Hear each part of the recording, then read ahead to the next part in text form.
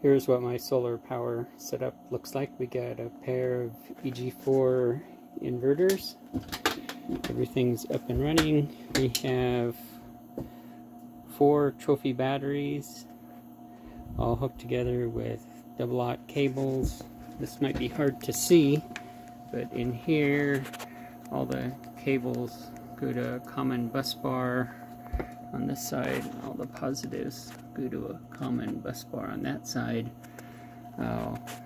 Back there, now it's hard to see, there's a 100 amp fuse and then a Victron battery monitor that's back there too.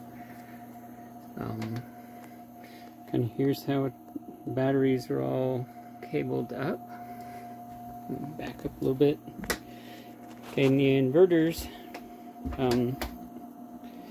they're up and running right now. The top one is right at whatever, 120 volts. Bottom one also at 120. That's good.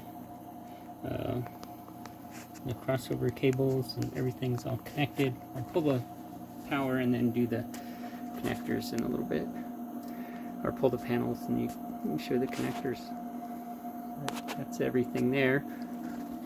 And the way I have it wired is the inverters feed this fuse box, which then feed this set of 4 outlets, and they plug into this panel. And it's this is an old army bunker, so every outlet in here has a fuse. So it's kind of, I don't know, there's outlets all along the ceiling, if you can see. Anyway, all these outlets.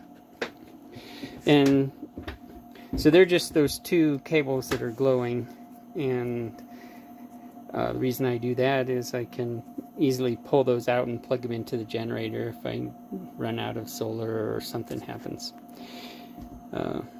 Anyway, that's the system up and running.